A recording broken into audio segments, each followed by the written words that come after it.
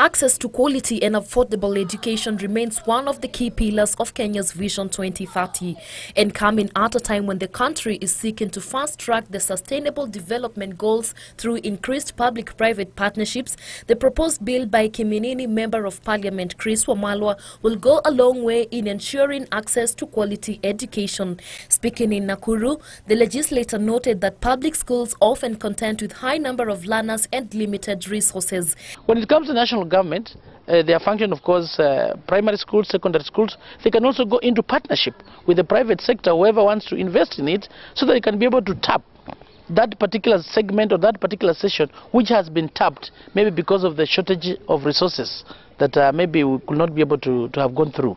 He said the bill seeks to bridge budget shortfalls by bringing in private investors.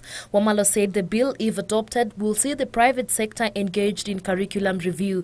Bridge Academy's Regional Director Esther Nguru commended the move, saying deliberate and mutual partnerships in education development will help a considerable number of vulnerable children from underprivileged households access quality education. The issue that we are really trying to look into, how do we really work closely with everyone, even with the government, and it's a good thing like we have heard today from the Honorable Chris Wamalwa that they're working on a legislative that there can be the government-private partnership. That is something really will be key to making sure that even we are reaching to more people in this community. They were speaking at an education forum that brought together more than 500 directors of Bridge International Academies drawn from 44 counties.